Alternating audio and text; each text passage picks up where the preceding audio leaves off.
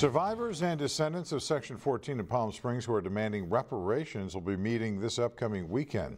News Channel 3's Miyoshi Price has a preview of what to expect this Sunday as the city continues to grapple with this part of its history. I feel saddened because of what took place here. This area is just a part of a 1 square mile of land that is known as Section 14.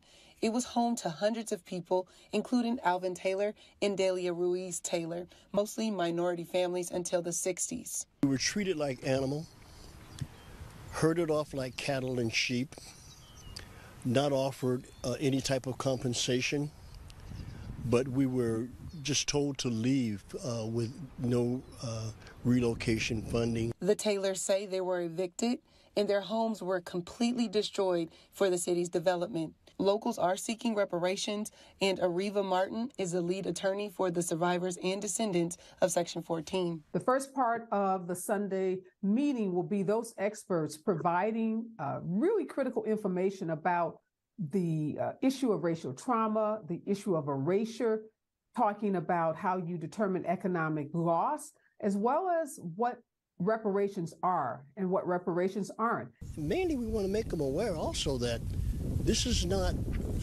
what a lot of people have made it to be. They've made it to be a black and a white thing. This is a social justice issue. Martin says the meeting at the United Methodist Church in Palm Springs is going to be like Reparations 101. We are then going to spend some time looking at some reparations models that have been proposed around the country, with a particular focus on the San Francisco reparations proposal that was submitted to its county board of supervisors a couple of weeks ago. As the Taylors look at the land that used to be their home, they get emotional. Just a devastating trauma. That's, when I come back and I stand and I look at the plots here, it's horrifying. In Palm Springs, Miyoshi Price, News Channel 3. The attorney says a reparations plan will be submitted to the city in late May or the beginning of June.